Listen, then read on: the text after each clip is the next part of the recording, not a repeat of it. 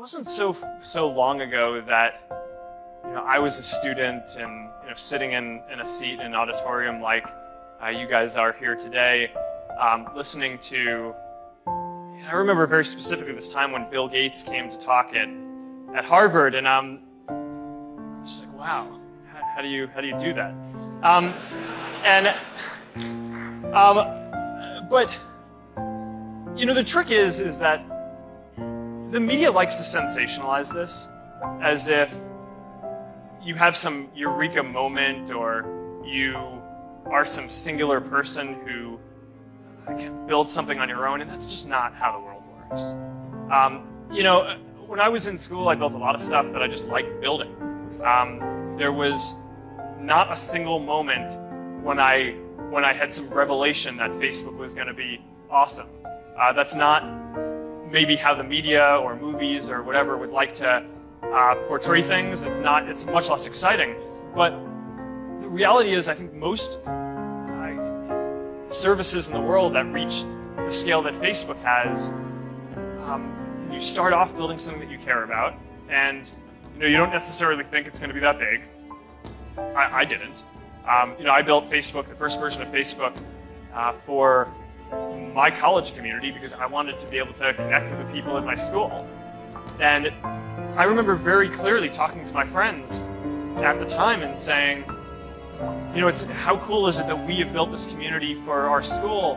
One day it's going to be awesome when somebody else builds this for the world, because something like this needs to exist for the world. But it didn't even occur to me that, my friends and I might be able to play a role in doing that, right? Because we were college students, right? I mean, we didn't have any engineers to work with, or servers, or resources, or anything like that. And there are these huge companies that deliver products for hundreds of millions of people, right? I always assumed that it was going to be like Microsoft or Google or someone would build this for the world. And what basically just happened is at each step along the way, we just kind of kept doing the next thing and growing from there. And there were teams inside these other companies that thought social media was important and were working on it.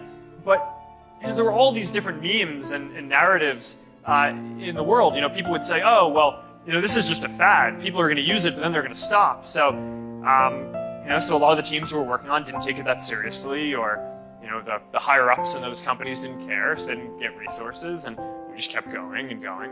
And then people would say, all right, fine. So maybe people are using it, but it's never going to make any money, right? I mean, social media doesn't make any money. And we just kind of kept going, and then pretty soon we had a service that was bigger than any of these other ones, and that kind of is how we are here where we are.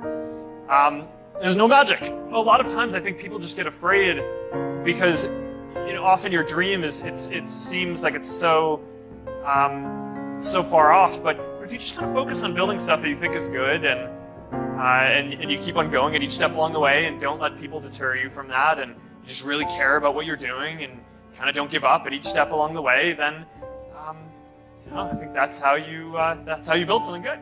Read, write, read. If the president were here, one of his greatest strengths is reading. That's one of the reasons why he's a good communicator, why he's such a good writer. He's a voracious reader. So we're trying to get our girls, no matter what, to love reading and to challenge themselves with what they read, not just read the gossip books, but to push themselves beyond and do things that maybe they wouldn't do. So I would encourage you all to read, just keep reading. And writing is another skill. It's practice. The more you write, the better you get. Drafts. Our kids are learning. The first draft means nothing. You're going to do 7, 10 drafts. That's writing. It's not failure. It's not the teacher not liking you because it's all marked up in red. When you get to be a good writer, you mark your own stuff in red. And you rewrite, and you rewrite, and you rewrite. That's what writing is. And if you come out with those skills, and then you're confident, and you can articulate, and you can stand up straight and look anybody in the eye and say, this is who I am, it's a pleasure to meet you. That's one of the things we try to do with our mentoring program with young girls. My message to them is if you can walk into the White House and meet the First Lady and say, my name is, how are you, and look me in the eye, then there's nothing you can't do. That's why it's important. If you guys walked here, are sitting here in front of all these people, standing tall, asking questions, using your voice, you have to practice that. These arenas just show up again and again, and then you just get used to it. The nerves go away, and you start relaxing into your own abilities. But it's practice. I'm saying this is a time more than ever that you want to begin to inoculate yourself with positive words, coming to conventions, showing up on meetings, being on the calls, to make yourself unstoppable, to get out of your mind the polluting negative thoughts that's causing most people to go through life being stuck because they're volunteer victims. Somebody said that many people die at age 25 and don't get buried until they're 65 because they got so much garbage in their minds. You are here because you've got a clear vision of what you want and where you're going. Give yourselves a round of applause. Come on, bring energy level up. Yes, yes. You want more. You want more. You're different. You're different than everybody else. Don't worry if they don't get it. Don't try and convince people to do this business. A person convinced against their will is of the same opinion still. You are not like everybody else. You can walk outside and find pigeons, but if you're looking for eagles, it's going to take you a minute. You are different. It's lonely at the top. How many of you know it's lonely at the top? Raise your hands. It's lonely at the top, but you eat better. That's what I'm talking about. You're different. One great entrepreneur said, I choose not to be a common man. It's my right to be uncommon if I can. I seek opportunity, not security. I do not wish to be a kept citizen, humbled and dulled by having the state look after me. I want to take the calculated risk, to dream and to build, to fail and to succeed. I refuse to live from hand to mouth. I prefer the challenges of life to the guaranteed existence, the thrill of fulfillment to the still calm of utopia. I will never cower before any master, nor bend to any threat. It's my heritage to stand erect, proud and unafraid, to face the world boldly and say, this I have done. You showed up because you're building a business that you can stand and say, I did this. I did this. This is my dream. Give yourselves a round of applause. Yes, yes, yes.